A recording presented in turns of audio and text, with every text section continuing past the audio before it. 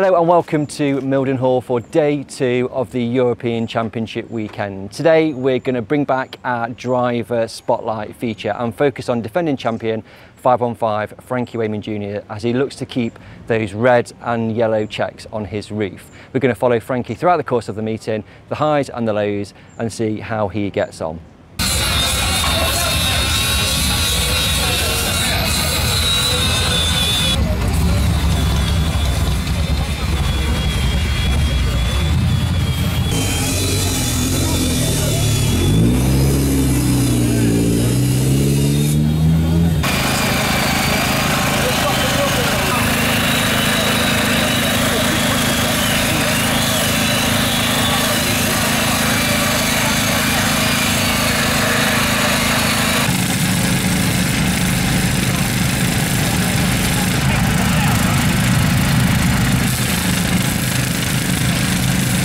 So as part of today's European Championship Day 2, as said, we're going to be focusing on Frankie Wayman Jr. Frankie, you're defending the red and yellow roof. Yep. 2-day championship. Yep. How was last night? It was good. Yeah? It was good. Got a third, a ninth in the final, third in the Grand National. I got into the lead in the final, but we had an altercation with some parked cars just before the yellows. Caused a lot of damage on the front end, had the bumpers right round into the wheel. And I was struggling to steer it, to be honest. Yeah. This is a bit of a shame, because I was actually in the lead on the yellows, and I was like, yeah, this is looking quite good. But yeah, we still managed to get a finish, which is important. Good. You know, when you're trying to get the points to get up there for the European grid. Yeah, so the points from last night, and then heats whole meeting today. Yeah, and then the heats today. And then the grid forms. So what, you're kind of top 6 at the minute, is that right? Yeah, I think I'm 6, yeah. As long as I'm in top 5 rows, I'm happy with that. Okay. So we've gone into European, and obviously defending it. Do you feel a bit more pressure, do you think? No, not at all. Somebody asked me that yesterday. No. You know, I've won 4 European Championships. I know I'm not going to win thousands more championships. I'm just here to try and win some and have a good time. That's why we're here, you know what I mean? Car had pace last night. I love Mildenhall track. Okay. You need the luck. If you haven't got the luck here, you might as well just stop it. It's not a fast speed track, is it? No, it's just about cars hitting you in the wrong place, cars crashing in front of you, just reading the race, which I'm usually quite good at, so I can usually do all right. I won the final here, the last meeting we had here, and then obviously last night we got into the lead in the final, so we have got pace about us, so no, we're happy. So we're going to follow you after your heat, and hopefully not the consolation, because that would be bad. I can't go in the consolation. No. We're actually in, but yeah, so perfect. Yeah. So we've done Bradford, we did Sheffield, and now Mildenhall. It's very different in terms of 100%. Every track. Like I say, you know, you can see it with the top lads; they get dialed in, and I say, it's just one of them tracks. You either like the track or you don't. I've loved it. You know, I raced back in '88 here when we first started, when we first come here, and everybody got in here like, Jesus, you won't get round that. But it's just from one corner to the next, you don't have time to think, and you're constantly at it. You know, on the bigger shale tracks like at Kings Lynn, going down the straight, you've got a bit of time. Not a lot, but you've got a little bit of time. Here, nothing. So how far ahead are you looking then? Oh, right round the next corner. Okay.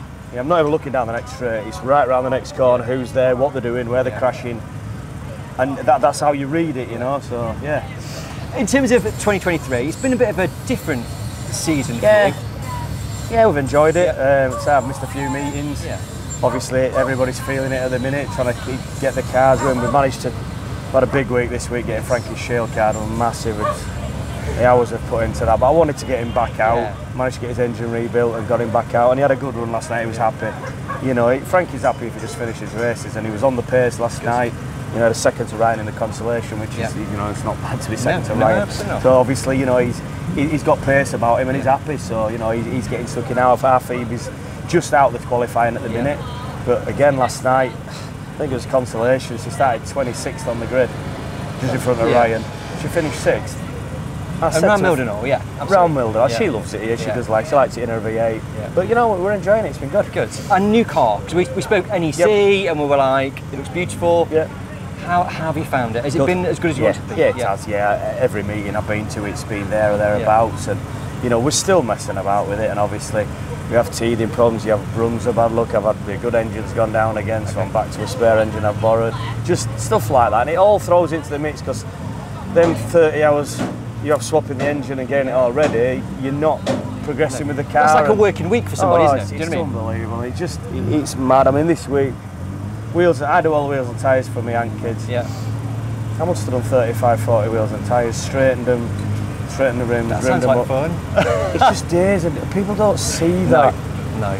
You know, there's hours and hours on a night just rimming wheels and tyres up. When you come for a weekend here, you need a lot of wheels and tyres. Especially when there's what, 3, 4 of you. You know, and that's what you've got to do. But no, we're enjoying it. You know, I said we came down Friday night. Just worked till late and then drove through tonight. Me, Sam and Phoebe come down, chilled out, really good run down. Well, I think that's what they want to do. Yeah, I think for the European, they've kind of got, Dean's gone, we want a bit of a relaxed 100%. Social weekend, and it very much feels like that. For me, if I drove down Saturday morning, it'd be 4.5, 5 hours driving. Then I've got to do the meeting. It's just, and I said to Sam and Phoebe, we're all right coming Friday now. We set off about 11:30, we got here about 4 o'clock or something.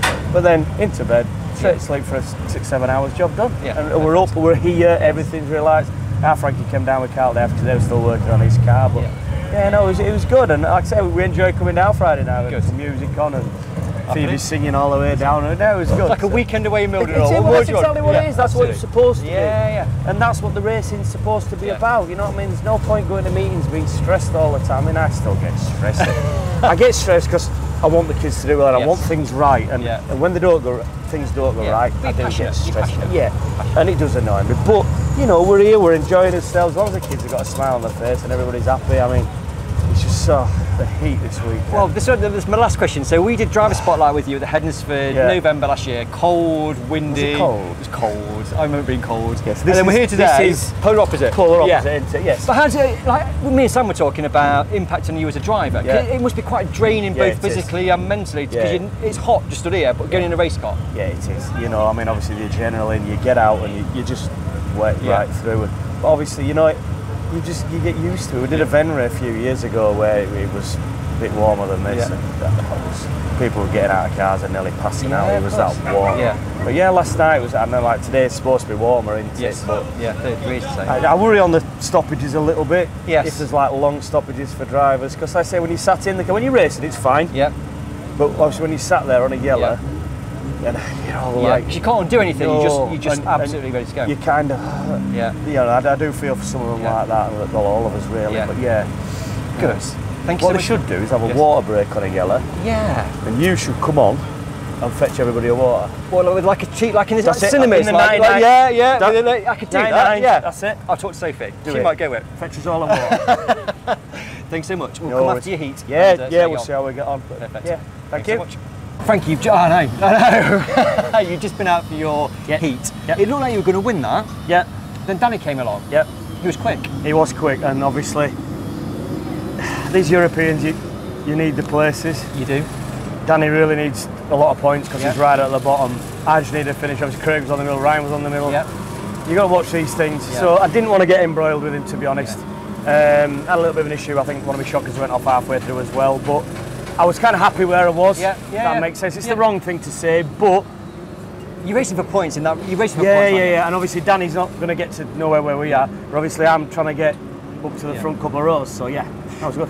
Talk about you in a minute. Danny, while we talk about him, he's been doing well. The missions he's done. He seemed proper on it this year. He just gets such bad luck. We do. I ripped the car in bits last night, smashed the bits out. That's why he's so far down. But it's just racing, just the nature of the track here, you know. So it's hot, right? We know it's hot. You look very hot.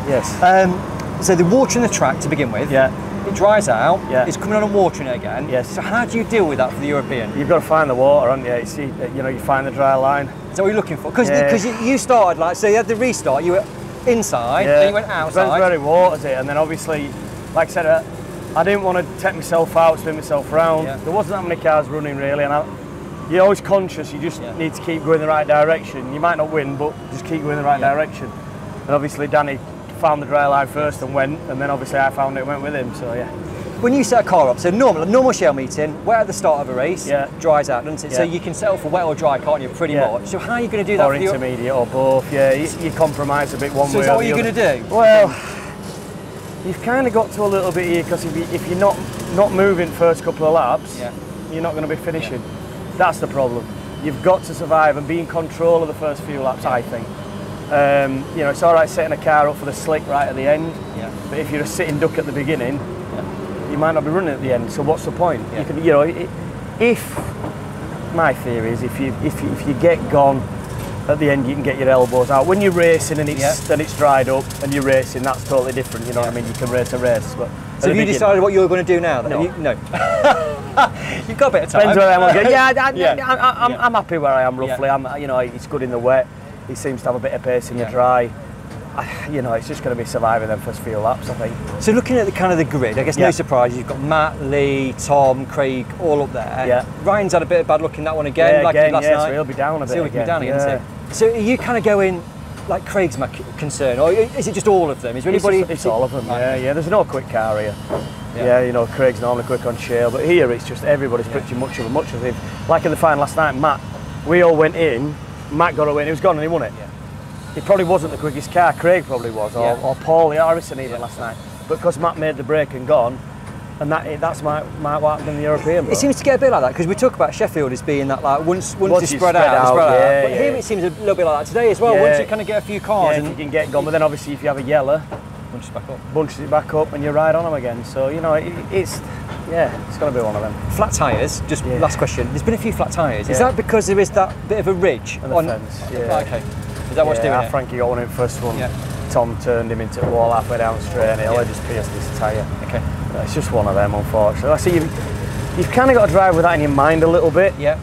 You might lose a couple of places, but you need to keep your wheels on your car. Yeah, of course. You're on the middle, otherwise, you know what I mean? It's no point being there if you've got flat tyres. Yeah. So, going into European, which is next race, consolation, then European, we're going to be like top 3 rows, we're thinking. I was third row before that, so I had a second then, so whether I've gone inside or I might have even sneaked onto the second row, I don't know.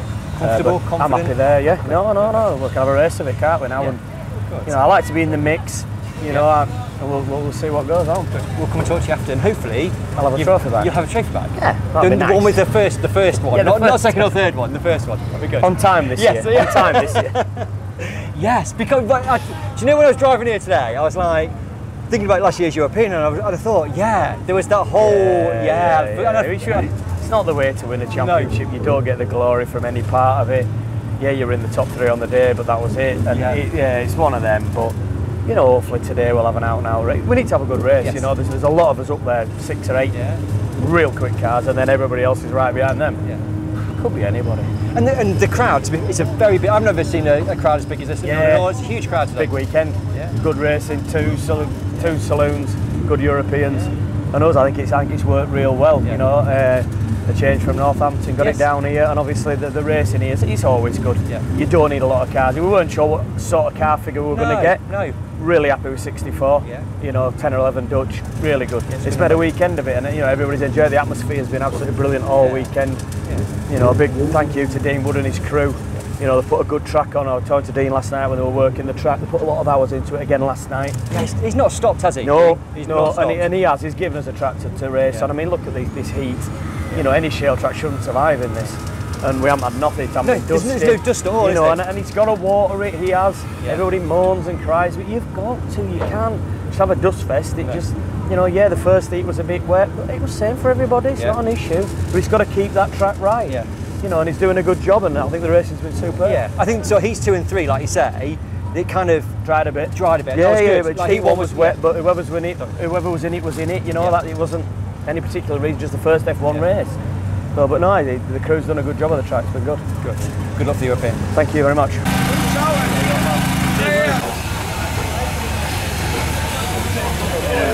What's that?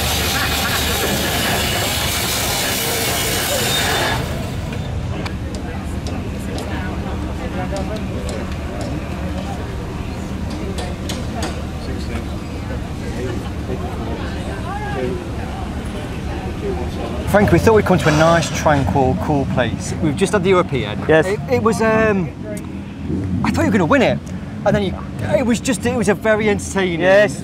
Proper race. Do you want to talk us through it, from your perspective? As defending champion, you want to have a say in what's happening. You do. You want to be there, you want to be leading. And I was. Yeah. You know what I mean?